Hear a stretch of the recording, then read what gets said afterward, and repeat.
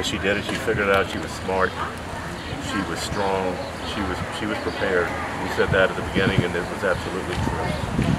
She was prepared for this. She's prepared for her whole life in terms of mental strength and spiritual strength, physical strength. She did it. She survived it. You do what you got to do. You figure it out. That's exactly what she did. But how far away from the search area? Where was she?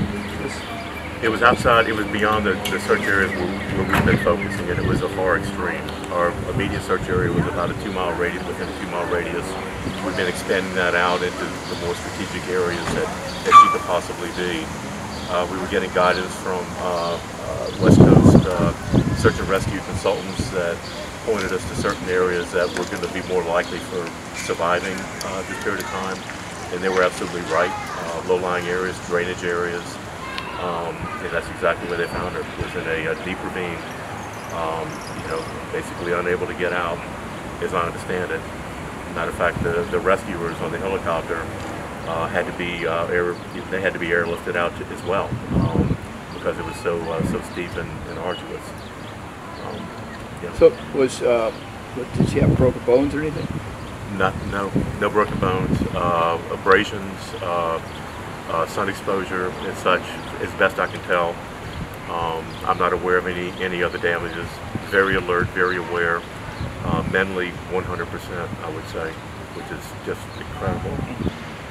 She was mobile for the first 5 or 6, 8 days.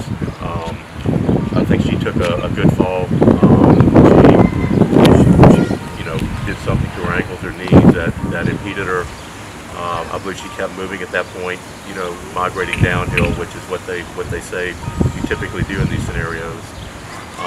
And she was, just very far away. She was trying to find a way back, and just got lost in the terrain. Every day we set up base camp at the Makawao Forest Reserve upper lot.